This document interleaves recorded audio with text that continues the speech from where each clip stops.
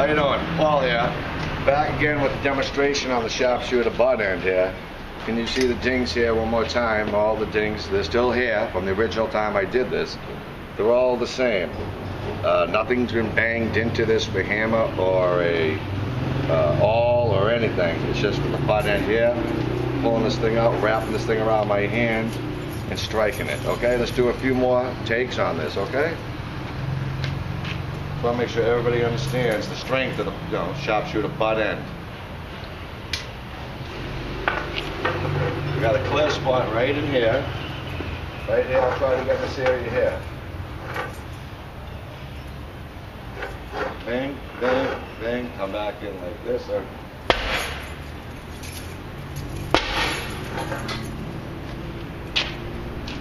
Still the same strikes. I don't know if you can see it, but they're pretty much all the same. This one slid a little bit, you can see it, but they're all the same ones.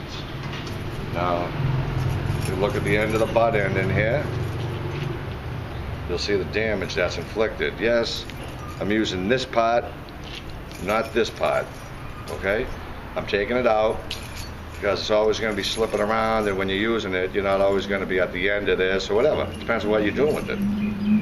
But you can see the end of it. It's getting damage. Things still coming through. Last time I did it a few times, the rope was being stuck on the inside in here.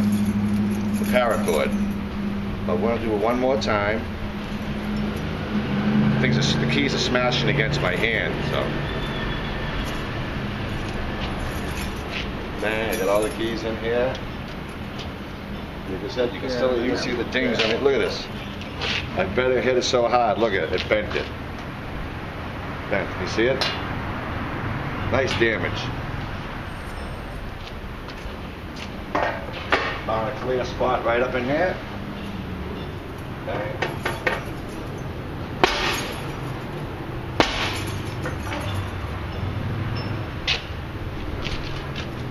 So you can still see it's all the same. Nothing's been tampered with. These are all the original strikes that have been used on the sharpshooter South Bends keychain. Mass Moran invents something that lasts. It's a simple device, and it really does work. So, Kapkun Krab, thank you very much, and have a great day. Kapkun Krab. Bye-bye now.